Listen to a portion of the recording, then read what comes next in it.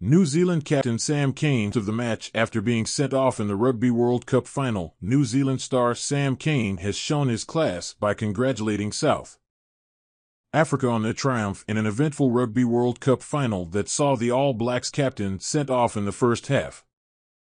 Cane became the first men's player in Rugby World Cup history to be shown a red card in the tournament's final. Cane had originally been shown a yellow for a high tackle on South Africa's Jesse Kriel, but it was changed to a red on review.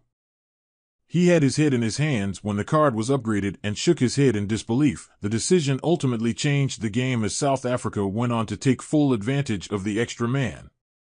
His New Zealand teammates, down to 14 men, put in a resilient second-half display to pull back within 1 point. The All Blacks also had a conversion and penalty attempt missed to take the lead late in the match, but South Africa managed to hold on for a record fourth Rugby World Cup triumph. Cane was left devastated after the final, but he showed his class by congratulating the Springboks for being a fantastic team.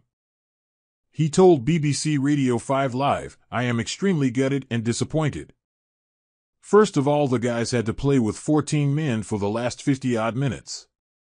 I thought the courage they showed out here tonight was incredible. The whole team are absolute warriors.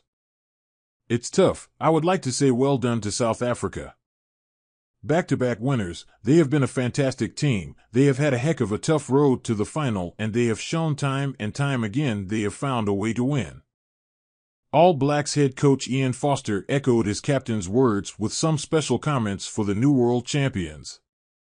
"This group is very proud to be All Blacks. Very proud to play for their country and have worked incredibly hard to get here. While I am so proud of what we did and how we worked, we have to give it to South Africa. They are a quality team. They have had a few close victories in this tournament and are a different class. It's special for them, but it equally hurts for us. I can't ask for much more than we did. We couldn't put more out on the park."